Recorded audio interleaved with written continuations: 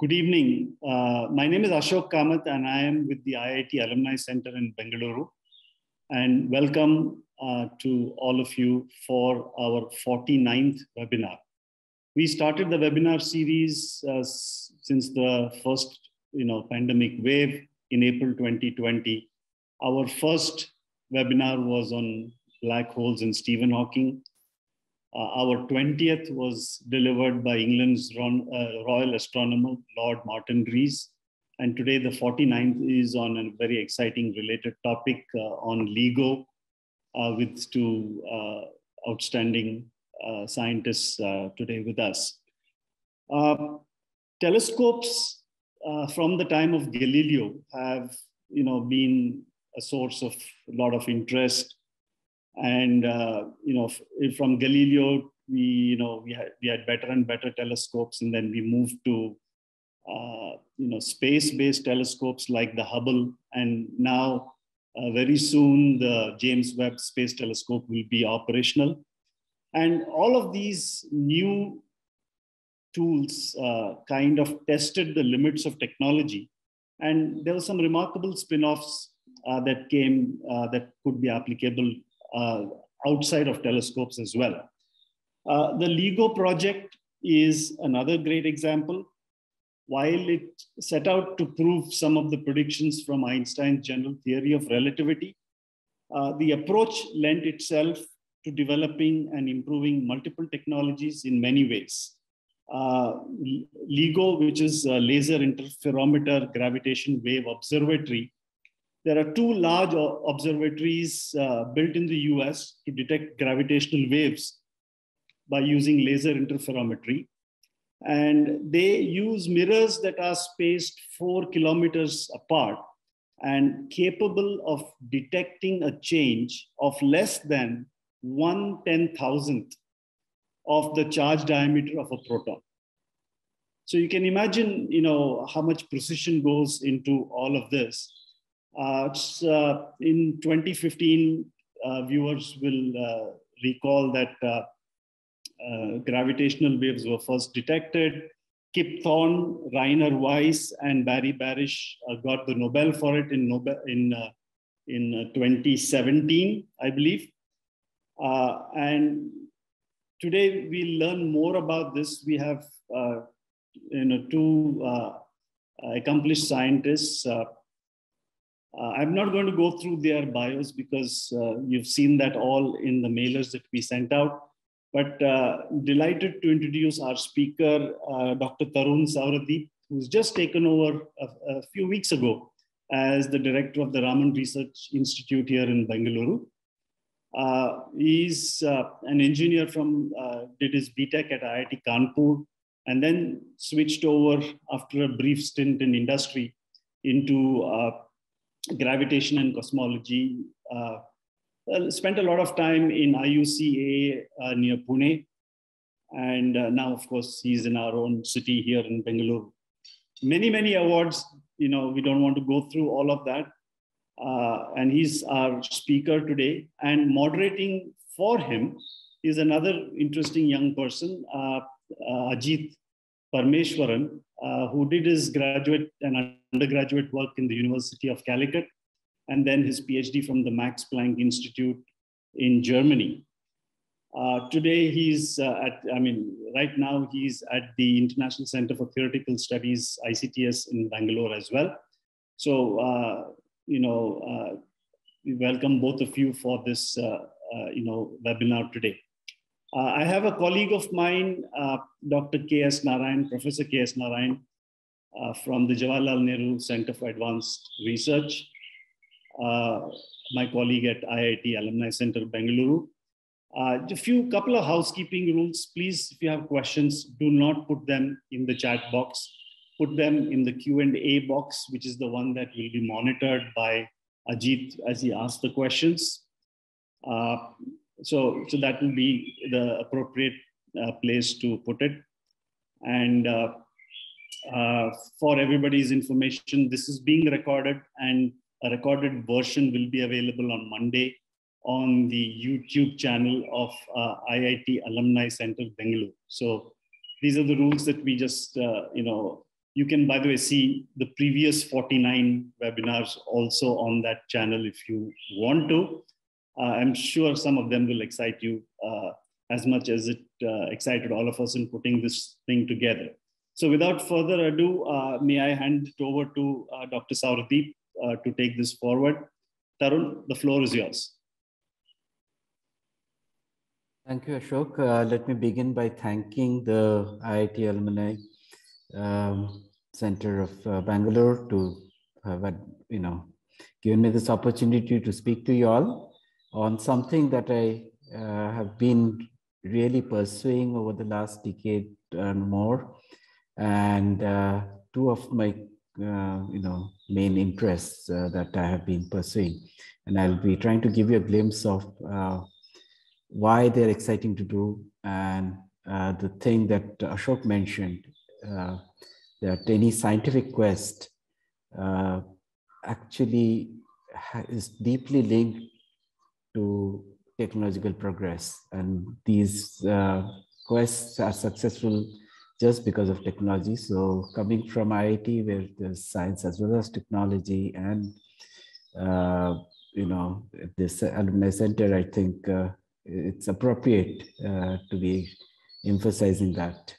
And by and large, this is something that I believe should be really recognized by the society, that these scientific quests, which may not have immediate returns, do have very, very big returns in terms of the technology that they push. So let me open and share my slides. I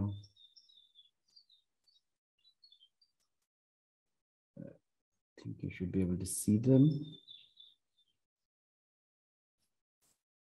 Can you see the slides? Yes, it's okay, perfect. Excellent.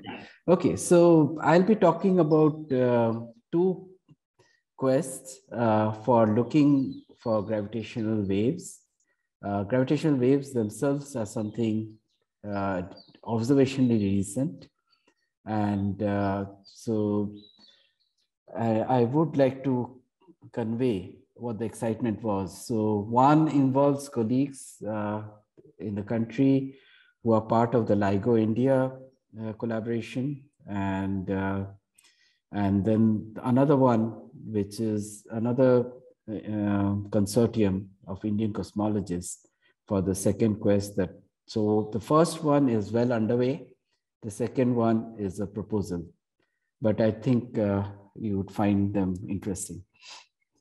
So let me talk about why gravitational waves are important, and not getting into too much detail, but telling you that as most of you know in common parlance, that Einstein revised our understanding of space and time, and more so in terms of thinking of gravitation not as a force, but as a manifestation of the curvature of space-time.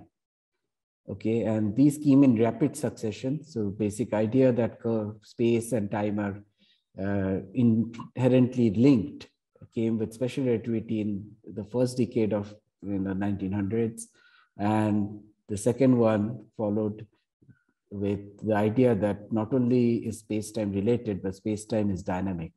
So just like everything I'll talk about, you should imagine space-time to be some kind of a magical, surface membrane, which can respond to matter. So Wheeler, who is a great scientist in this field, had a very succinct way of saying this. So matter tells space-time how to curve. So, the space-time around, say, the sun is determined by the mass of the sun, okay? And that determines the orbits of Earth, because that space-time tells other matter, the test matter, what is the path on which it should move, and it moves on the straightest path. But that is general relativity, and that's gravity, but in a static setting or stationary setting, where if you have matter in motion, then just like if you imagine the surface of a pond, and if you move a stick in it, it creates ripples. And so motion of matter, rapid motion with highly dense and compact matter, does create detectable space-time ripples. And that is how we are opening a new window to the universe, which is as new as our understanding the electromagnetic signals from distant objects, like when Galileo pointed his telescope, could be measured. These gravitational waves travel at the speed of light and are very similar to electromagnetic waves. And what is very qualitative unique about the prediction of gravitational waves that goes well beyond Newton's gravity in a very fundamental way is Newton's gravity does not accommodate these ripples. It just doesn't have the space to do that in terms of what the what it deals with mathematically. And so this is now directly verified. Although we believed that they would exist and there were indirect evidence, but the 2016 announcement by the LIGO scientific collaboration is the first time that we could tell everyone in the world that gravitational waves exist. And that's really phenomenal, because what it tells you is you can look far away into the universe and there could be two massive bodies, and there are two neutron stars moving in an orbit around each other. And as they move, they churn up space-time so that there are ripples that move out. If these bodies are dense enough, like a neutron star is, and they are towards the end of their, very close to their coalescence, the speeds and masses are such that they generate gravitational waves that can be detected at Earth many, many million light years away. And that's what happened with this first event. So in a long time ago, in a galaxy far, far away, actually 1 billion light years away, if you looked up at the Milky Way of that galaxy, or the distribution of stars in that galaxy, very carefully, you would have found it pockmarked by these two black holes. And these black holes warp space-time so much that the stars behind them, you can see the distribution of stars in this side versus what's happening here. It's clearly churned up. It's like if you sprinkle some chalk powder and stir up a fluid, that's how you would follow the motion of, the motion of the fluid. It's something similar that LIGO collaboration used to visualize what was happening. So two black holes like this would not just remain, in this steady form, because, gravitation will pull them towards each other and their relative speeds would make them orbit each other. And this is what was happening. So as the black holes were coming closer, they were losing energy and coming closer in their orbit. You can see the amount of dynamic, dynamism that is seen in the space-time around it from the image of the stars behind. And you see that the black holes finally merged, and then they formed a single black hole. And just wait for it, you will find a little shiver just after the black hole has settled in, okay? And this whole event was conveyed to us through a new medium, new messenger in astronomy and astrophysics, gravitational waves at the speed of light. And we saw this event in the detectors at our LIGO detectors in the US, and on 14th September 2015, few days after the detectors were switched on. So what we saw was that there were two black holes, they merged and formed a single black hole. They sent out a signal which actually is in the audio frequency band, and you could convert it into a sound, and you'd find this sound in many of the media galleries of LIGO. But I wanted to tell you what was important about this. Why was it heralded as the detection of the century? Because it was the first detection of gravitational waves, direct detection by an apparatus on Earth. And it was also the first detection of a black hole. Although we have been talking about black holes for a long time, we see very strong evidence of black holes in X-ray. This is the first time black holes as black holes should be in the theory of gravitation. Okay, and astrophysically, this was also the first detection of a black hole binary system. I should mention that this is not a field which is completely new to India. We have been involved. So I told you about this little shiver with which the black holes, the final black holes settle down. That's called a ring down signal. And that was predicted by C.V. Vishveshwara, who was a scientist at Raman Research Institute. But before that, while he was a graduate student or towards his postdoc in the US and Maryland in 1971, he made this first prediction. And then there was a group at IUCAA, Pune, led by Sanjeev Dhurandhar, which worked a lot on how to detect these signals, because these, as I'll tell you, are extremely subtle signals, and they usually are buried under much stronger noise. And in this institute, at Raman Research Institute, there was an extremely active group led by Professor Bala Iyer with French collaborators, which made very careful predictions for what the black hole signal, a signal from a black hole coalescence or a neutron star coalescence would be. So this is called source modeling. So why is this field so exciting? It's not just something new and this thing, it's also dramatic. It's kind of physics at the extreme. And there I would point out what has happened in this event itself. And there have been many events after that. You imagine a black hole of 30 solar masses. So you imagine the mass of the sun is about 10 to the 27 kilograms.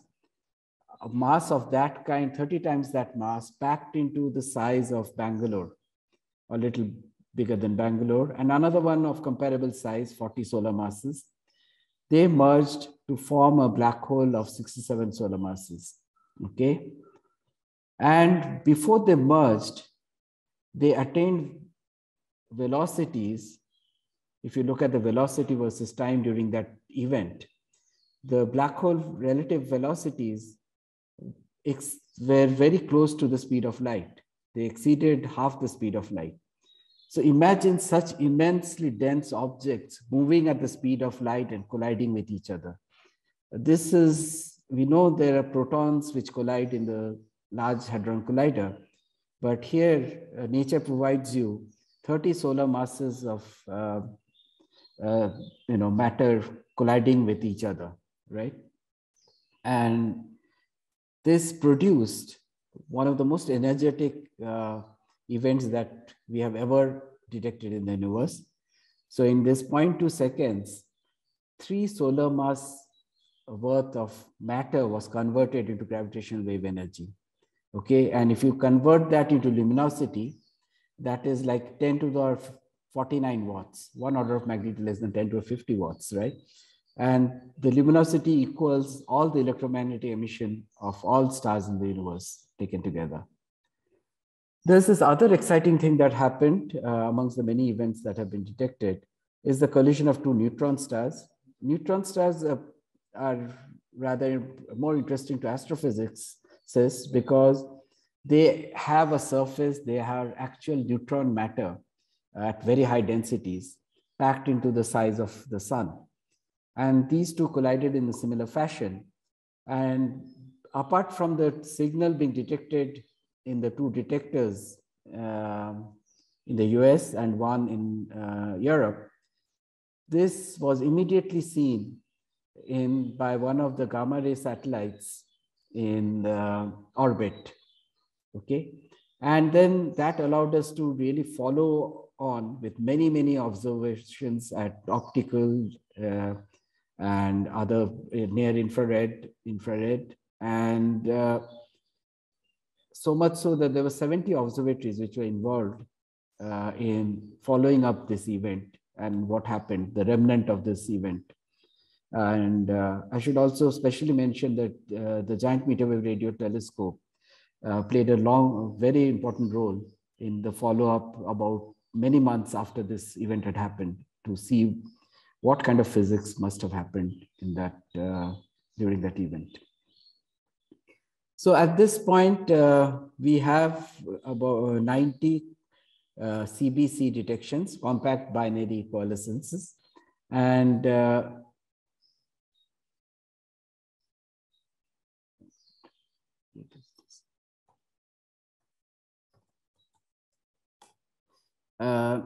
then there are these black holes which have merged and formed other black holes. You can see visually 2 black holes merge and form big ones.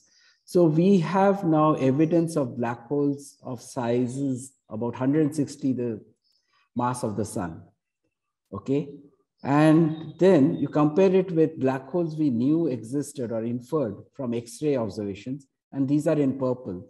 And you can see everything that we knew before this field opened up was well below 30 solar masses. In fact, I see nothing above 30 solar masses. And then most of these blue ones are something new for astrophysics. We know black holes exist, and not only that, they exist with such huge masses. Okay. So my main goal also is to not talk about the science. I hope in this brief part, I convinced you that the science is very exciting. But what makes this science possible? Because the challenge is, as Ashok mentioned, is to measure the displacement of 2 mirrors placed 4 kilometers away at the level of 10 to the minus 18 meters, which is called attometers, right? And again, it was mentioned that it is 4 orders of magnitude smaller than the charge radius of a proton. And that's what is written in the slide. So to get to this quest, to fulfill this quest, technology had to go far beyond what we see in daily experience. So in daily experience, we look between megameters, which is your travel between US and India, to millimeters. And then, of course, there's atomic physics going on, nuclear physics going on, going up to 10 to the minus 15. Gravitational waves required displacements to be measured to probe things at the length scale of attometers, 10 to the minus 18 meters. And this is where science goals force technology to go beyond what is possible. And the 3 people who got the Nobel Prize in 2017 for this discovery actually represent 3 aspects of any such quest. So Rainer Weiss is the person who came up with this idea of the detector that could detect these signals, and pursued it till is pursuing it even now, and very active even during the first detection and later. Professor Kip Thorne of Caltech, Rainer Weiss is from MIT, Caltech. Kip Thorne is the person who worked out what gravitational waves would bring in terms of scientific returns, and he was kind of the father figure leader who forced this kind of community forward. And the third person is Barry Parish, who belongs to the particle physics community. But he was as vital, in my opinion, as these 2, because he managed the show. He got these 1,000 scientists and technical people to work for a single goal over 2 decades, where most of the time there were no signals, right? To keep them motivated and keep them working in a very disciplined fashion. And so, rightly so, these 3 were awarded the Nobel Prize. I should also mention that there was a breakthrough prize given to the entire collaboration. So people like Ajit and I, really treasured this medal that we got as a part of this. And we were amongst 37 authors from 9 Indian institutions. We featured in the discovery. And this is where I think getting into a quest in the Indian context has huge returns, because now, for the first time, you are people in large numbers in India working on absolutely frontier science with the most frontier apparatus. Okay, so now let me describe the apparatus. So what happens when gravitational waves passes through space-time? Suppose there is a lattice of masses. As the gravitational wave goes through, the masses move around just like you would expect waves to disturb corks placed on the surface of a lake. But if you follow the motion of a circle of particles on this, you'll see that it follows this kind of a dance. It's moving from a circle to an ellipse, which is squeezed in one direction, then in the orthogonal direction. The best apparatus we know that can measure such minute displacement is laser interferometer. And these are things that many of you or most students in India would have experienced in undergraduate labs. These are Michelson interferometer with a lot of bells and whistles, but I won't get into that. But there's essentially the idea is this laser light coming down, split into two paths. And if the path difference is created in terms of one mirror moves in, another mirror is stretched out, like the particles are being moved, then you get a signal that can be detected, even if these movements are minuscule, right? Even compared to the wavelength of the light. Okay, so it is not a tabletop experiment. So to achieve the sensitivity you need, you have to set up things which are 4 kilometers in size. And there are two such detectors operating in the US at Hanford, Washington State, and Livingston, Louisiana. And these are the pictures of that. And they house one of the most spectacular kind of physics apparatus. So here are some of the vacuum structure, and you can see there's some person there for scale.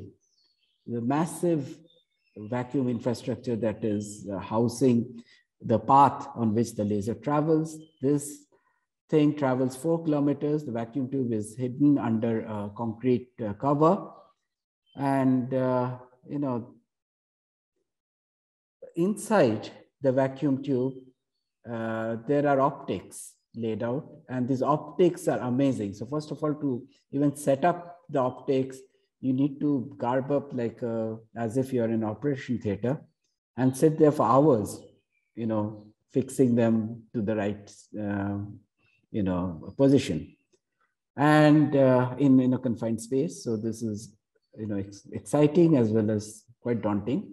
These mirrors themselves are unique. The surface specifications of these mirrors are 100 times better than the best telescope optics that is used around the world.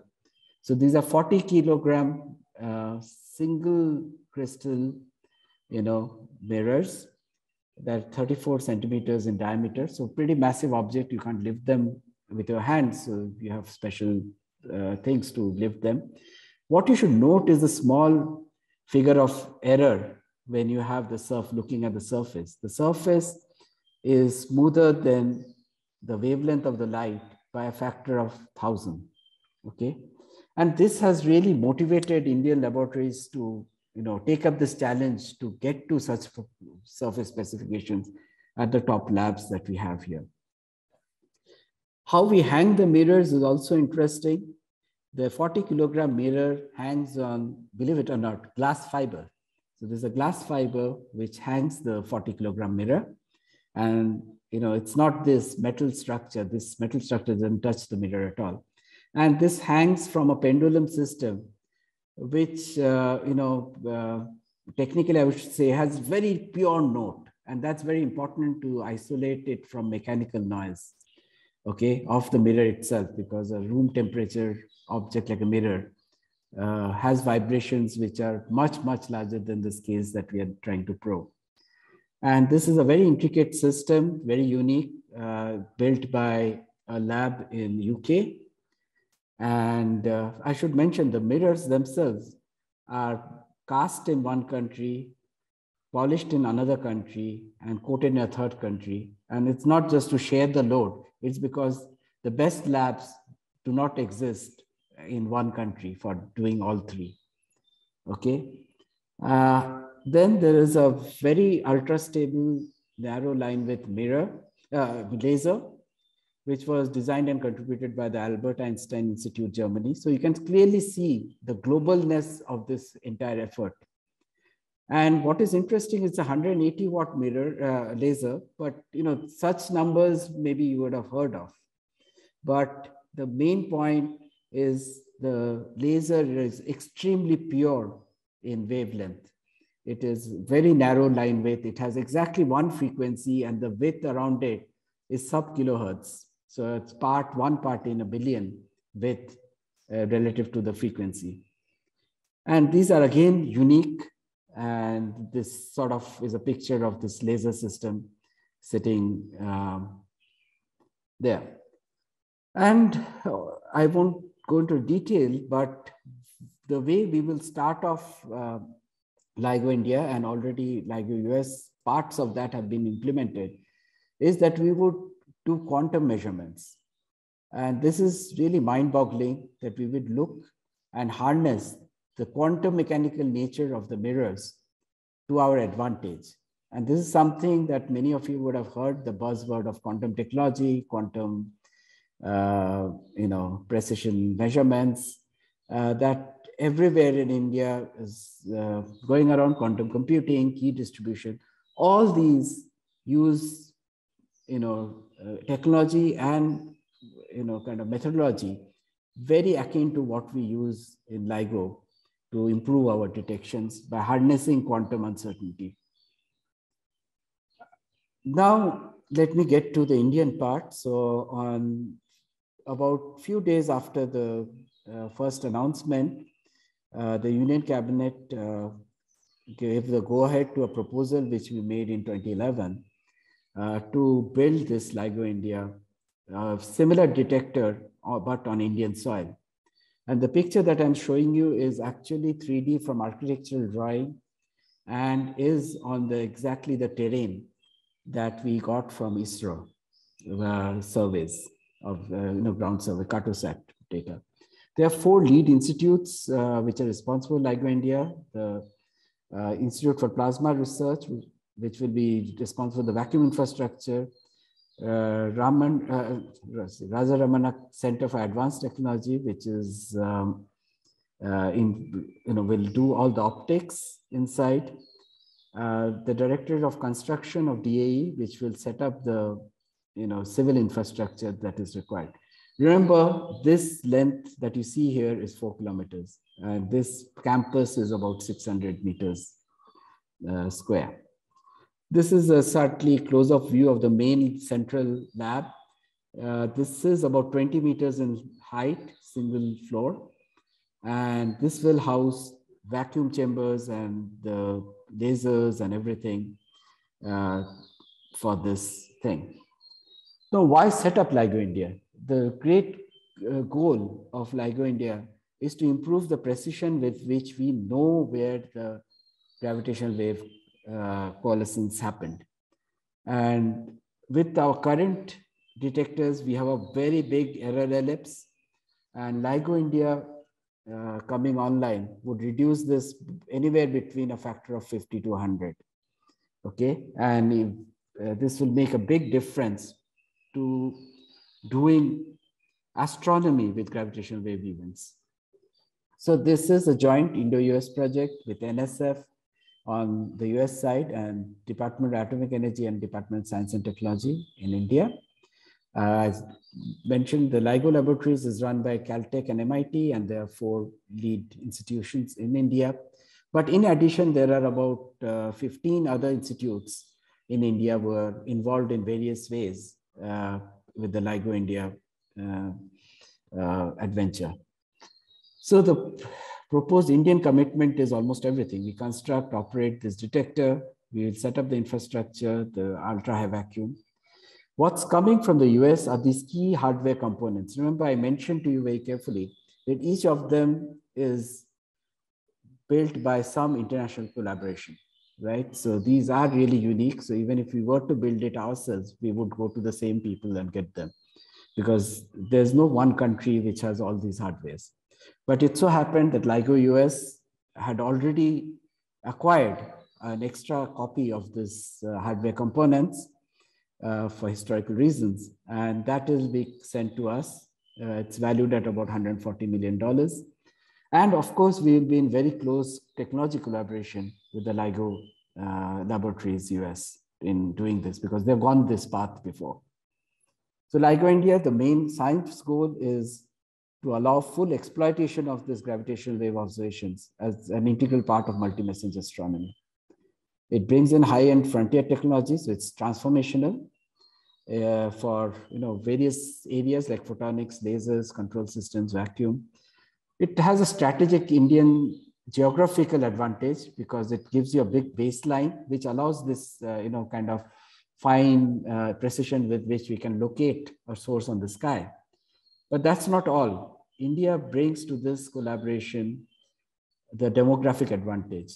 I can't think of any other country which can grow a scientific manpower base in a new area faster than India. And I think over the 10 years, I'm really confident to say that we have done a great job in doing so. And it brings in research opportunity at home for undergraduates and postgraduate students, brings a lot of new things for the researchers to pass on to their students. This endeavor has had top-level support. So the Prime Minister of India personally was present at the signing of the MOU between the NSF and Department of Atomic Energy, Department of Science Technology on the other side in March 2016. And he has been following up personally all through our progress. Why so? Because it really is an amazing project, because it's not just astronomy, which is shown in green, or physics, which is shown in yellow. These are really great things that will happen with LIGO India or any such detector. And precision measurements, of course. But this thing in red is something that you should look at. These are the technologies, frontiers that will be pushed up by a few notches, because we have to create apparatus of that kind in India. Similarly, the same for our ability to process data and compute, okay? And of course, as I said, there's a huge dividend in terms of the excitement it brings to the next generation. So let me just give you an idea of scale of things that we'll do. So we will set up this vacuum system, which is 4 kilometers long, the intricate set of vacuum chambers. And this vacuum system holds 10 million liters at an ultra high vacuum of 10⁻⁹ torrs, okay, which is, extremely, which is called ultra high vacuum. It's a technical word for that. And this would be amongst the largest vacuum systems in the world. All the LIGO detectors at 4 kilometers are the largest ultra high vacuum systems. So these are recent from your town and my town now. These are these chambers, first ones built at a facility, at an industrial facility in Bangalore. And you can see these are mammoths. You can't, I have given you the dimensions, but it's easy to see the people standing in front of this chamber when it was delivered. It was transported from Bangalore to Indore, where it is part of, a facility at Center for Advanced Technology in Indore, which houses these chambers now, okay? Because they are setting up a small 10-meter prototype of the LIGO for training purposes. And what these people would do is to figure out how to set up this optical system for this apparatus. Then there was a huge story of looking for the site for this detector. So this was something that I was personally involved in starting from 2011, Professor Bala here having accompanied me on the first site searches. And by 2016, we had homed in on a site in Maharashtra, eastern Maharashtra. And this is all given in a site selection report. And I wanted to show you why this is important, because it sits on the Deccan Plateau. And Deccan Plateau is known to be seismically the quietest, one amongst the quietest places on Earth. So this is an excellent site and to build on. Lots has happened on the site. These are early pictures when we started marking out where things will be on the site. We excavated a bit of the site to see how costly the excavation is or what is the challenges. There were 200 such stations which did the geotechnical survey. Now we have a site office. This is dated by a few months. I'm sure they must have painted it over now. There's a all-weather system. The entire place is fenced up. We have a guest house in the neighboring town, and we have another campus land at Nanded. So this site is about 70 kilometers from Nanded in Maharashtra, in the district called Hingoli. So this is our story, and we hope to be operating soon after 2026. There has been a little hit to our timeline because of the pandemic, but we'll have to assess how we are doing now. I'll now turn to the future ground facilities that are being talked about, just to tell young people here that LIGO India itself will take you a couple of decades, but when you are my age, you might wonder, are there new things to be worrying about? And there are already ground facilities which are in concept or proposal stage. There's a 40-kilometer detector being proposed in the US called Cosmic Explorer.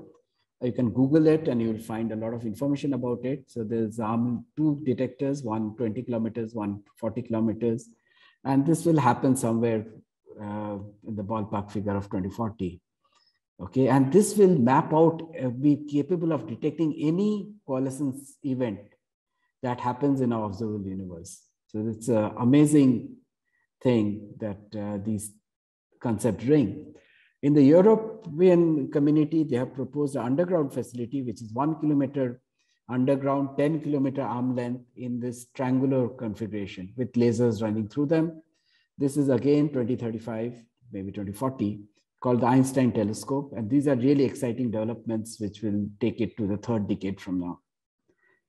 So at this point, let me sort of pause a bit. So there are 4 windows that we know in which we can probe gravitational waves. And these probe different frequencies, just like in electromagnetism, we have X-ray probes, we have gamma ray probes, we have infrared probes, we have optical probe, radio. Similarly, here there's something at milliseconds, which is the LIGO detectors, which has already opened in 2016. There is another one which will open up from space-based detectors, which will be lower frequency than that. Already there's a pursuit of gravitational wave detection using radio antenna, where GMRT is also part of the International Pulsar Timing Array. And it's kind of hope that somewhere in this decade, this might light up in terms of seeing some first detections. And there's another exciting area, which is the gravitational waves from the very beginning of the universe. And so I'd like to take a pause here and let Ajit sort of tell me how to, Ajit can, so I can answer some of the questions that have come till now. Yeah, thank you, Tarun, for giving this really nice summary of this very exciting research frontier and this adventure of LIGO India as well. We have some interesting questions. I will try to group them in terms of content. And one is comparing gravitational waves with electromagnetic waves. And one is sort of surprising that gravitational waves are sort of similar to electromagnetic waves in terms of speed and the number of polarization states. Do we have an understanding about this this coincidence? That is actually a very good question. There's a very fundamental theorem. It has to do with symmetries of quantum fields. And any massless excitation has the speed of light. It's forced to be by the symmetries. So it's a mathematical kind of a statement that any massless excitation. So the fact that gravitational waves move at the speed of light, which we have verified to extraordinary accuracy of 10 to the minus 15, tells you that the excitations of space-time are indeed massless. Theoretically, we expect them to be in Einstein's theory, but it need not have been so.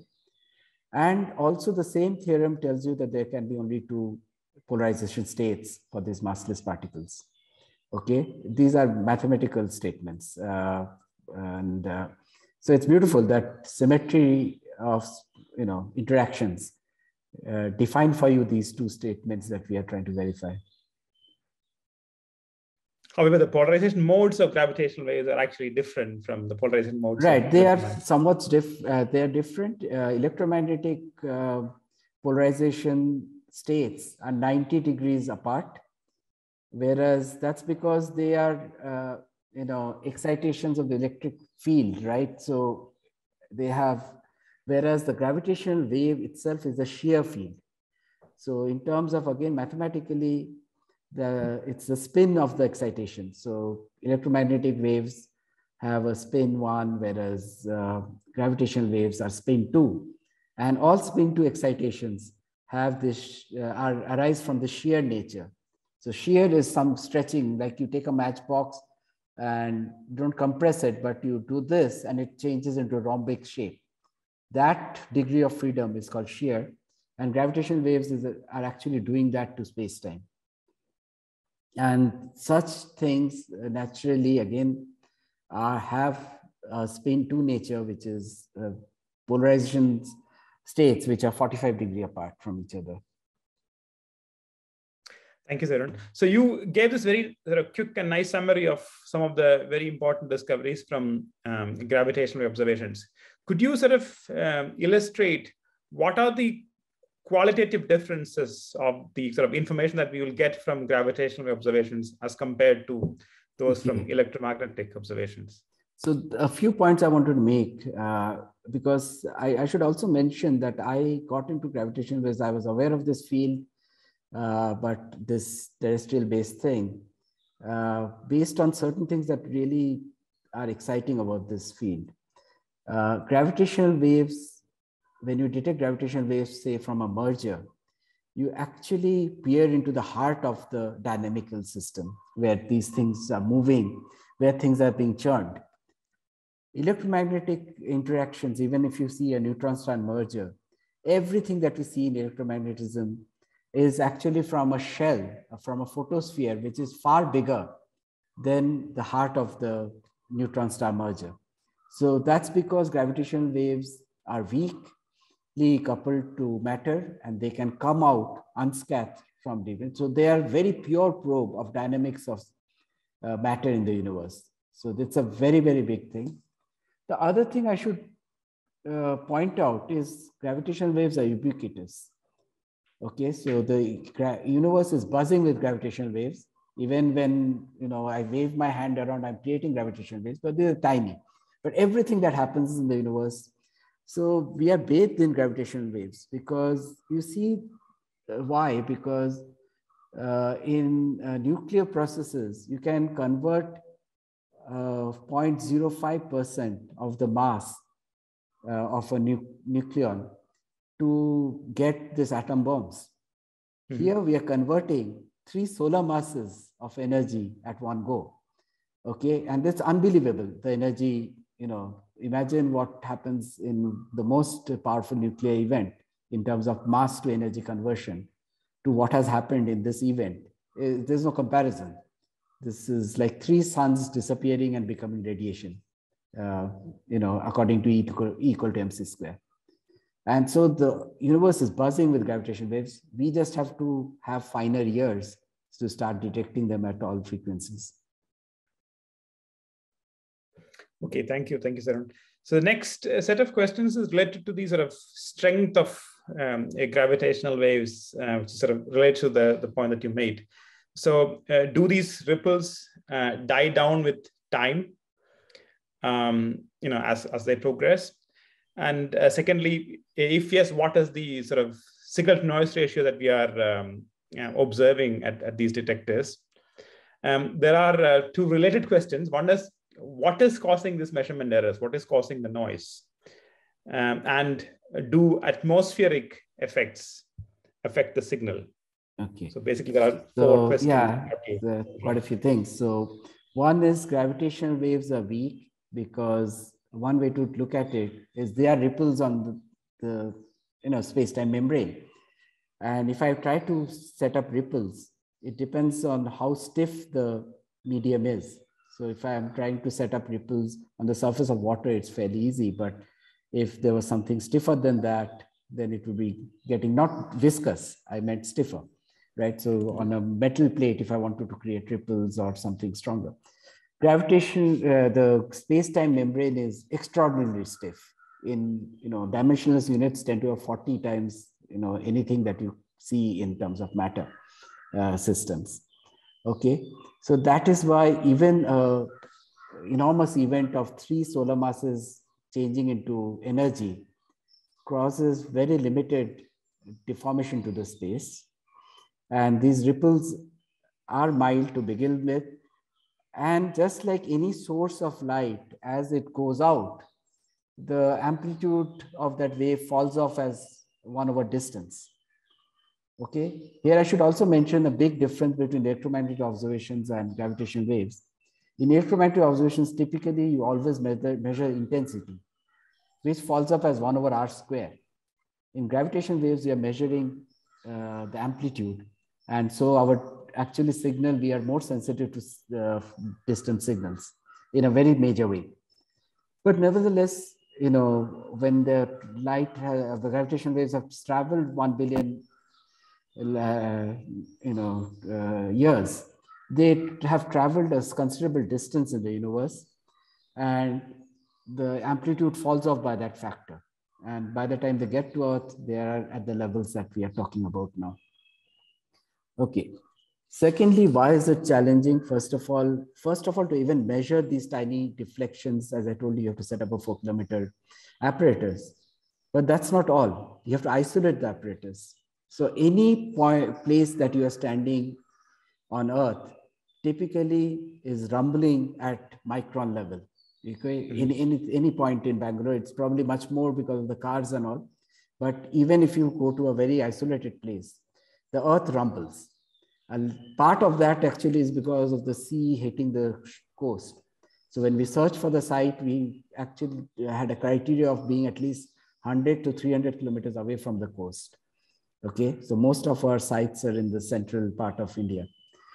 Also, you cannot be near seismic zones, because if there are too many events happening, then shaking the ground. So there's a huge, constraint in looking for a site. So we had to be 10 kilometers away from any road, serious highway, 20 kilometers away from any railway, 60 kilometers away from airports. And that's very interesting. That's because you talked about this atmospheric disturbances. You have to, first of all, avoid being in the flight path from that airport. And even then, you have to be far away so that by the time a flight is overhead, it is sufficiently high, because we can detect them. We can detect the pressure waves that are coming from a normal passenger flight. Jet fighters are a no-no, right? So we ruled out sites in northern Karnataka because of the Air Force base in Bidar, and because they take routine flights, and those can really disturb you a lot.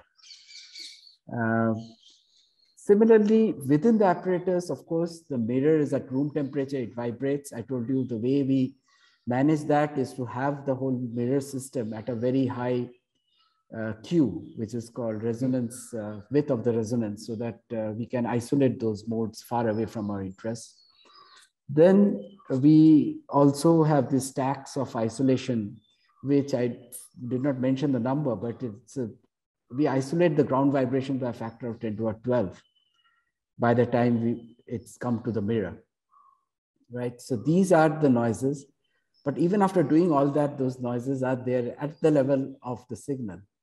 And we were lucky with the first source, which kind of stood out pretty clearly, although, but typically you don't have things, in particular neutron star merger was well under the noise curve. And it is only very smart analysis that allows you to do that, which was what was championed by Sanjeev Dhurandhar and many others around the world, but in India by Sanjeev Dhurandhar and this group. And also to detect these signals, you need to know the waveform extremely well. So we need to know what to expect to be able to detect most of the signals. Only few of them stand out so loud that you can do it without modeling. Mm-hmm. Okay, thank you, Tarun. So can you take one more questions before you move on? Yeah, sure. Yeah. So this is also sort of then I think naturally reaches to my next question. So you sort of touched upon the sort of noise sources that limits our measurement, and also some of the technology that is required for building these detectors. Could you sort of elaborate on some of this cutting edge technology used in LIGO and explain why is it challenging? So that will be good. So as I said, one of the things that limits the size of the mirror is how big a piece of glass of pure quality that you can cast, such that it has very high purity of crystalline structure in it. It is something which really determines your performance.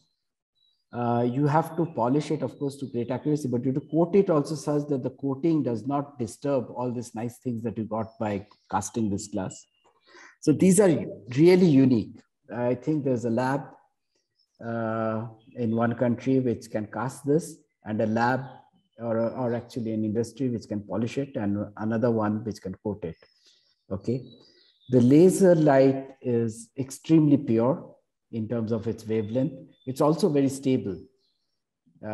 These are all roughly at the level of 1 billion part in a billion, right? The frequency shifts are 1 part in a billion. The amplitude of the laser fluctuates by that. But again, these are far larger than the signal that you are measuring. And you really need very sophisticated optics to get to the signal that you're seeking to measure. And that's where it's very important to realize that you set off, Einstein set us off. He didn't set us off, but he predicted these signals. But people like Kip Thorne actually set off the entire community saying, oh, this can be detected. And, this was around the time people realized gravitational waves, just like light, can be, there can be apparatuses that react to it. Okay, because GR is so complicated that these things took decades to do it. But then for 4 decades, you had to have people around the globe, as well as largely these collaborations, which had to pursue it with the best technology that you could put. What else? And also what excites me, rather than go into all the sources, of course, the vacuum system, for example, if it is not nanotor, even if there's a little bit of residual gas in the pipe, they'll scatter the laser light and create phase noises, which are far larger than what we can tolerate. And that is why the vacuum system that we are setting up is not just technically unique, but it's required for the science school. It's absolutely required. And then there are isolation systems, mechanical things. So it's a thing which is kind of a fairy tale thing for an engineering graduate to come to, because every aspect that you may have learned about, this is the most advanced system along that line. The control systems, I didn't get to that. One thing that allows us to operate this 10,000 control system loops that are always going on. And anyone who deals with such things can, for them, many of the other control systems we talk about in other contexts are really a piece of cake. Mm-hmm. Okay, so it's absolutely a very complex apparatus that defines the boundaries of what is possible. Mm-hmm. Can you give us also a sense of the sort of spin-offs that such technology has produced in the context of LIGO? Yeah, so this laser locking itself, it goes by the name of Pound River mechanism, Pound River Hall mechanism. Ron Drever was one of the champions. Unfortunately, he passed away very soon after the detection. And he was not active for a decade before that, but he was one of the experimentalists. Then there are many, many ways in which smart things that are done with how to modulate a laser light with electromagnetic interactions, with at radio frequencies and optic. So it's called electro-optic modulation. There are systems that have been created under the LIGO India, not LIGO India, in the LIGO scientific collaboration to make these detectors that are now part of technology that is coming out. The isolation stacks, for example, it's not that gravitational waves are the only ones that need isolation. Every apparatus that you see in a high-end physics lab has isolation from seismic thing. If someone requires more than what is commercially available, then we have on offer platforms which are extraordinarily isolated from the seismic thing. So I can imagine other physicists in the country borrowing some of these ideas and even probably apparatus to do that. Control systems, as I said. And so these are all direct spin-offs. In terms of material science, which catches a lot of attention, the coating is always something interesting because it brings to the forefront some material properties that are unique, right, in terms of vibrational thing. There's also a possibility that the next upgrade at a very late stage, probably a decade from now, would be something with the optics being silicon wafers of massive size.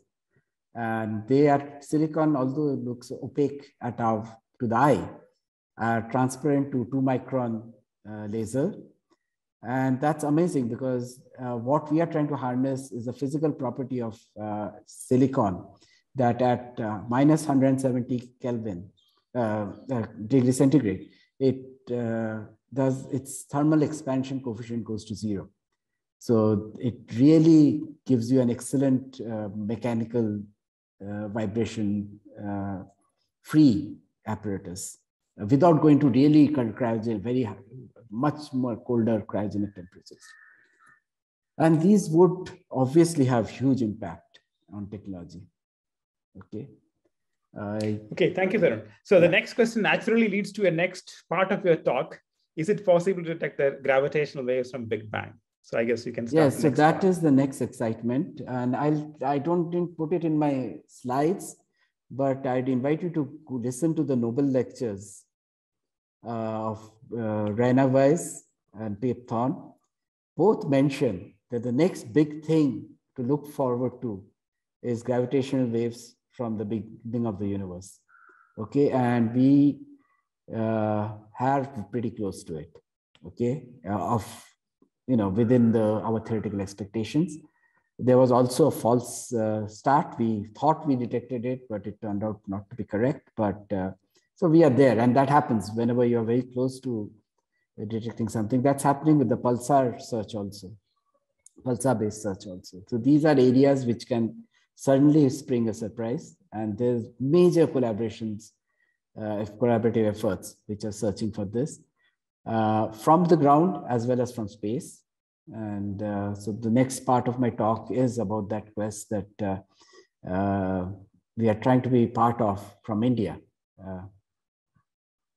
So thank you, Tarun. Why don't you continue with that second part? Okay, now? So as I said, this window in milliseconds has opened up in 2016. This will open up whenever LISA flies in 2030s.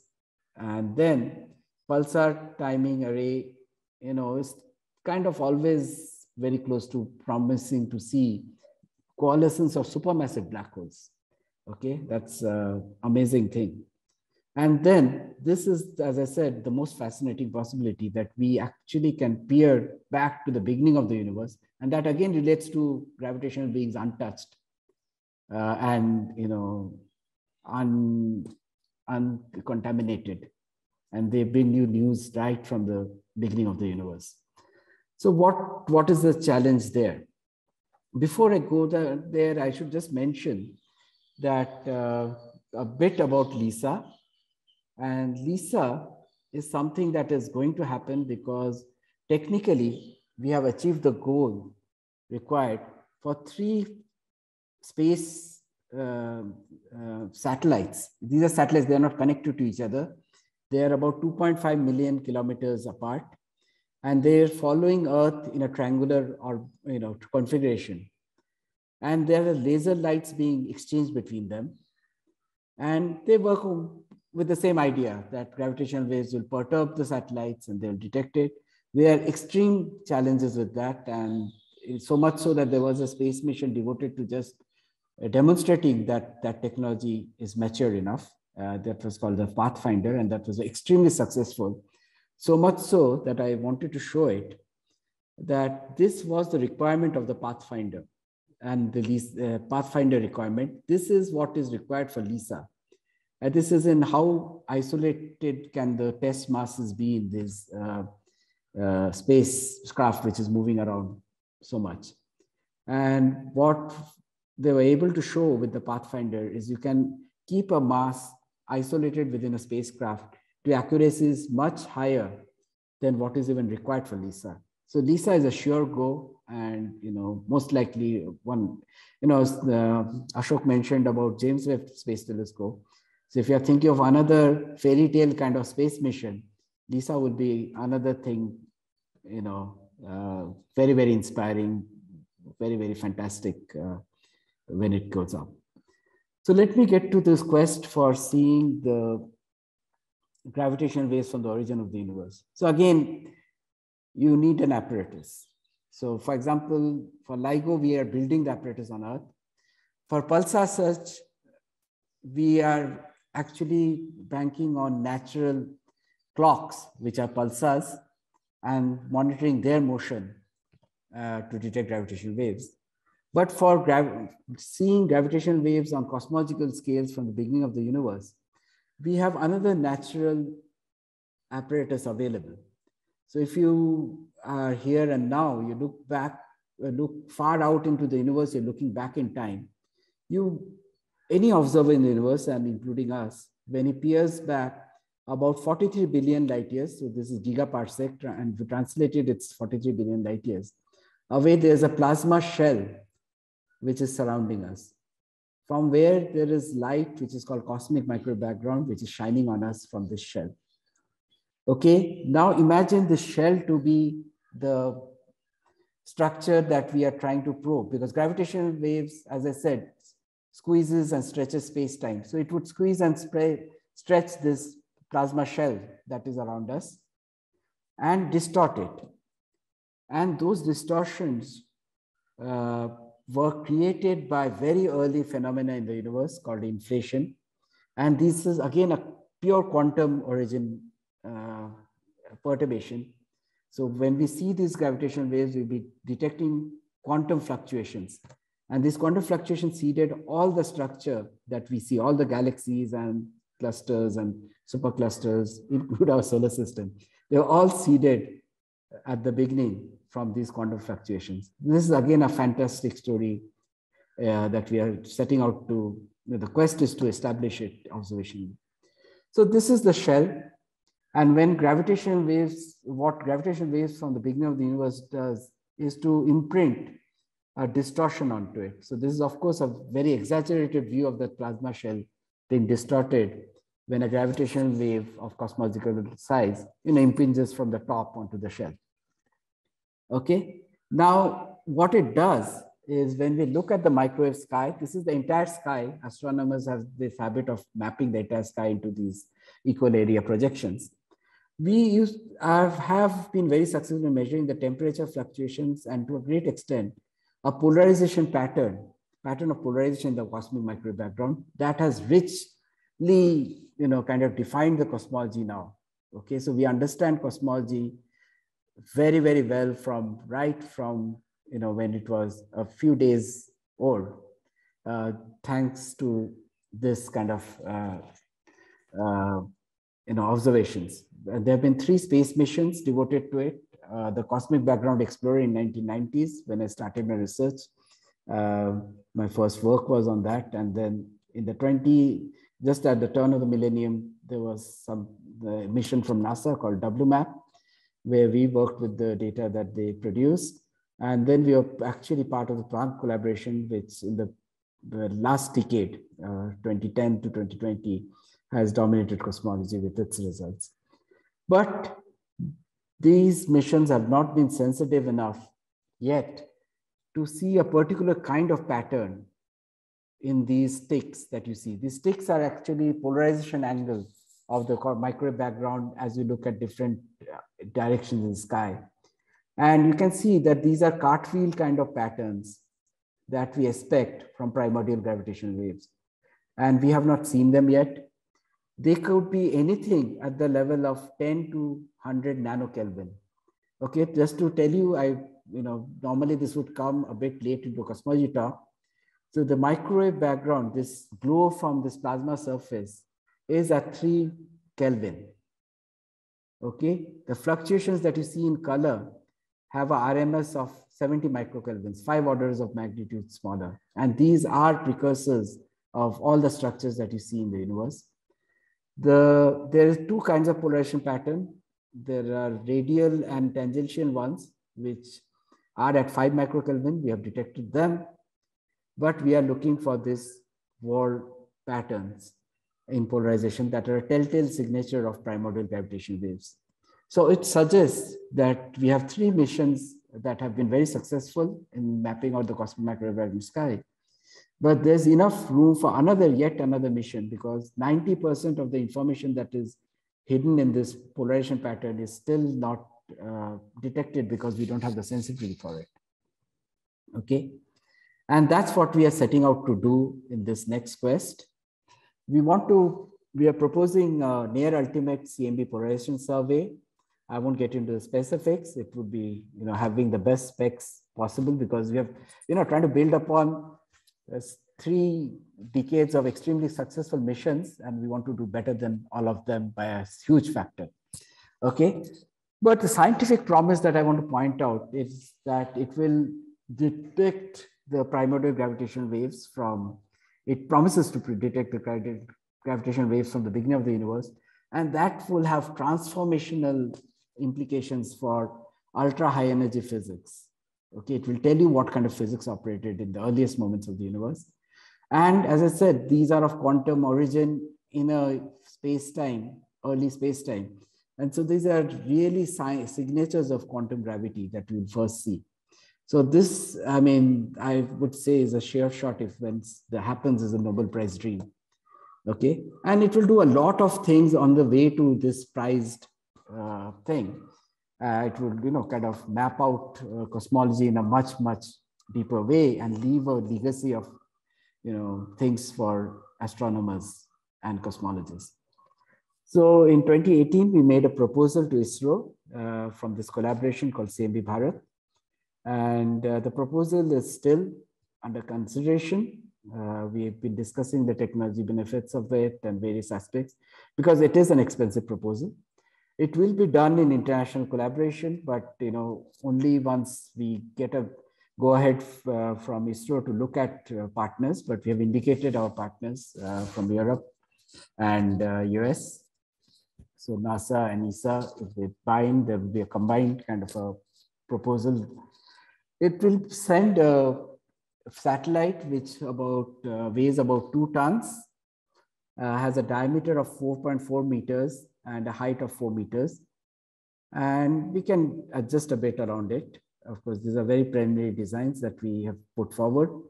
But our goal was to fit the satellite into the fairing of the largest launcher that we have in ISRO, which is JSLV Mark III. Okay. And we'll have to launch it in a unique spot, which India has not probed yet. James Webb Telescope is headed there. This is called the second Lagrange point. So this is about 1.5 million kilometers from Earth. So you can see the Earth's moon distance is much smaller than that. It's away from the sun. And the satellite always looks away from the sun so that there's no contaminating, contamination due to the bright illumination of the sun. And it's away from Earth-Moon system. So any disturbance of that from reflected light as well as Earth is pretty noisy already in terms of electromagnetic radiation, it pours out. And so it is going to look around and map the same sky with unprecedented accuracy. And but the heart of this whole project are the detectors. Okay, and this is again breaching a boundary.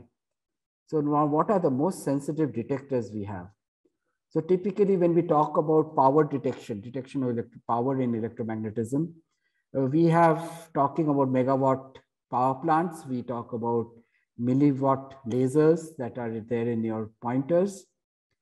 We also, not too many people would know that the FM signal that comes to you is already at the level of nanowatts. Okay, so the radio that you have, FM radio, is a sensitive detector which can detect nanowatts of power. Your cell phone can detect picowatts of power. Okay, so this has some bearing on people's worry about radiation from the towers. So basically, our cell phone doesn't require much of power to transmit between signals. But here we would need to go to detectors which can detect power at attowatts, 10 to the minus 18 watts. Okay, and not just one of them. We'll have to put them, many such detectors, in huge arrays of say 2,000 or 8,000 detectors at the heart of this experiment. These detectors operate at 0.1 Kelvin temperature, above zero. So these are extremely, the sensitive detectors. They have to be housed in cryogenic structures. And that cryogenic structure has to be inside a satellite. The satellite must have a way to keep that cryogenic structure going. Typically in a lab, you have liquid helium, which is used, but we can't carry liquid helium in large quantities and the satellite will run out. So there are very, very exciting things which at the heart is this detector, but to make the detector work is the infrastructure, thermal infrastructure. You have to isolate, because on one side of the satellite, we'll have solar panels which are being heated to room temperature. And at this heart of the satellite are these detectors, which need to stay at 0.1 Kelvin above. And this whole thing has to be, the apparatus or the lab to do that is of the size of 4 meters, right? So this is technology that ISRO has yet not mastered in terms of the cryogenic facility. And we don't have a cryogenic facility space mission. We don't have detectors of this quality yet in India, but there are attempts to get to that. And there are other challenges which are just dwarfed by this, but the telescope optics has to be made up of silicon carbide, which is something that ISRO has been pursuing as a program. And so this is again yet another thing where we would hopefully bring everything together.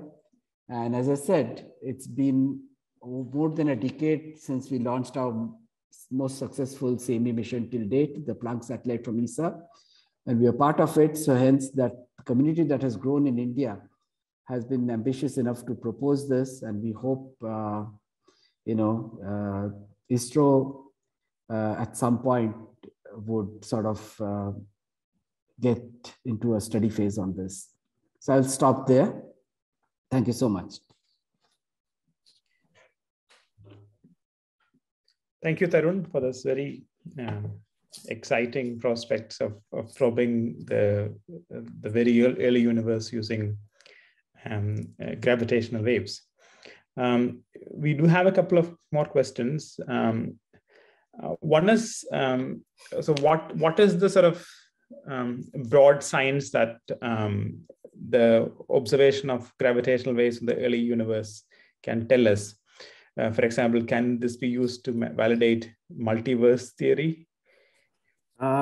not multiverse theory, because multiverse theory by definition involves causally disconnected parts of the universe.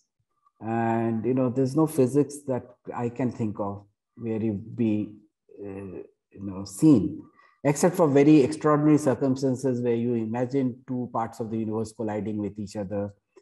But, you won't set a billion-dollar satellite to look for something. But this is a much more guaranteed signal. What it will bring to you is, if you know the level at which the signal exists, you can read off the energy scale at which the highest energy scale relevant physics happened in the universe. Okay, and we believe it is the grand unified theory scale of 10 to the 16 GeV. So it will be, probing the physics, many orders of magnitude higher than the best detectors, collider physics that we have, which is about 10 TeV, right? So this is 16 plus 3, so about 10 to the 20 or 10 to the 18 orders of magnitude higher energy scale than something that we can probe now. Mm-hmm. So there are also questions on whether this can probe quantum gravity. It can. So this is, so there have been always questions asked about the gravitational waves that we detect in LIGO. Those are classical gravitational waves, although I've started using quantum measurements, but that's the apparatus whose quantum behavior we're looking at. These sources of gravitational waves produce classical gravitational waves. But the signal that we expect from the earliest moment of the universe is inherently quantum mechanical. Okay, and that's the biggest surprise in cosmology, that we expect that everything that we see in the universe arose from quantum fluctuations. And once we detect this, we put that idea, which is transformation for human beings. Like, we had Carl Sagan say, we are all made of stardust. And that was transformational to the population, because you realize that everything that you see on Earth, basically all the elements were generated in stars. But this is something way, way beyond. And which is why, Kip Thorne and Reynolds mentioned them. So this is telling you everything that we have in the universe, every creation, not just us, anything that we see in the universe arose from quantum fluctuations. Thank you, Tarun. That's a very amazing thing about. Could you maybe the last question? So you gave a sense of the kind of technological challenges involved both in the LIGO as well as the CMB experiments. So could you give us a sense of the broader challenges involved in carrying out such frontier science projects in a country like this, as well as the opportunities they provide to the country at large? Yeah, so pursuing such frontier quests, which necessarily require large teams, is something that is not as well pursued in India for the size of the country. I'm not saying there's nothing happening, but not enough is happening. And actually, the scientific culture is yet to adopt that as a mainstream. So there are occasional things that are happening, but this is important that you notice that the major leaps that most places have made are because they wanted to do something extraordinary. And that requires scientists to get together, team together, work within a team, and not just scientists. Science and technology have to work together. This is something that I've been crying myself hoarse, that you can't have science happen unless you pair it up very well with technology. So we have to work shoulder to shoulder within the same umbrella to work together. And that's a cultural aspect. So I remember giving an interview where I was asked, what would LIGO India, what's the main thing that you expect LIGO India to bring? I said it will change the ethics of how science is done on a country level. Because working in a collaboration requires certain things which working in a group does not, research group, demand of you. Okay, and it requires also the appreciation of the fact that scientific management is something that's important. there have been major projects, and see, we have countries which have gone through it. So even US had this thing of small groups, and when they took up major projects in astronomy, there were projects which were about to fail, including LIGO itself, because what was not realized is the key element to success of that is the management, science management. And that is something that should be understood by the academia first, including science and technology, also by funding agencies. I think they are more in tune with that than the academia at this time in the country. And I think that's the strong message. And also we have to pair up with the industry. Science and, we keep talking about academia and industry collaboration. What these projects bring out as collaboration is enormous. And these are actually the scale where the industry should be interested in. One lab doing something high precision is not big enough business for a company to change its course. But something like LIGO India or CMB Bharat, will do that. And just in terms of spin-off, I should mention that the 5G detectors that you carry in your phone, this whole 5G business was in the labs in the late 90s in Caltech. I know people who have worked on that technology who are scientists at JPL now. So, here, there are also shorter time scales on which things are translating into the household equipment. I mean, no one thought that those detectors will once be in your pocket, right? So imagine this Autowatt thing, once we manage to make it something portable, what it will bring to us. Yeah, thank you, Tarun. This is a very, very good point. And could you please also give us a sense of how people outside in academia, like our friends from the alumni network of IITs, are very closely involved with the high-tech industry and civil society, etc. How can they sort of contribute to this endeavor? I mean, they're vital to it. First statement I should make is any adoption of this whole culture requires a societal adoption. If the society thinks these are exciting to do, like at some point, US turned around and said, we want to send the first man to moon. That kind of a society response to these quests is vital, right? There has to be, which requires the society to be educated about these things. We need to reach out and tell them what is exciting. The alumni here is particularly a section of the society which also understands the technology and science behind it far, far above what a general population would be aware of. And they are also in positions often to help.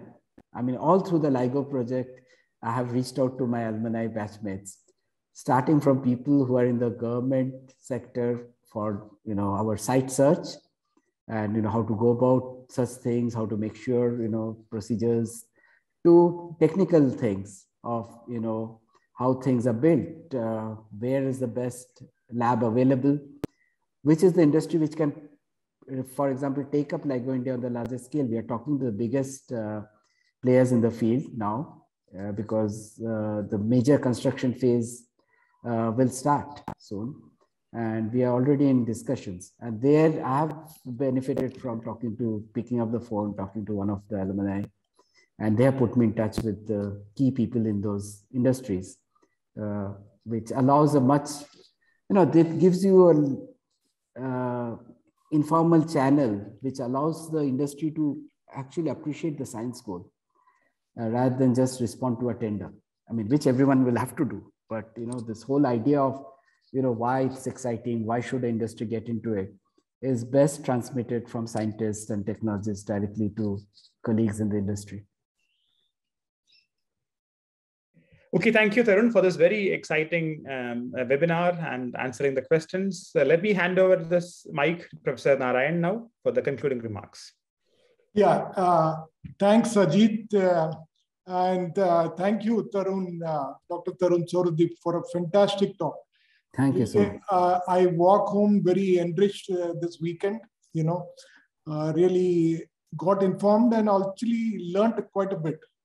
So you began with this wonderful lucid description of the 15 event, where the scientists observed the ripples in the fabric of space-time, arriving at the Earth's surface from a cataclysmic event in a very distant universe, So that excitement you were able to convey, and really, on a perfect timing. This is a Science Day weekend, and the 2015 also coincided with Einstein's 1915 prediction. So, I am was thrilled to really listen to all this together today. And you spoke about the intricacies of the well-planned, ambitious LIGO India project. I personally would like it to be a grand success. The spin-off technology which you mentioned itself is revolutionizing. And I hope you get all the hurdles removed and complete support from the entire ecosystem.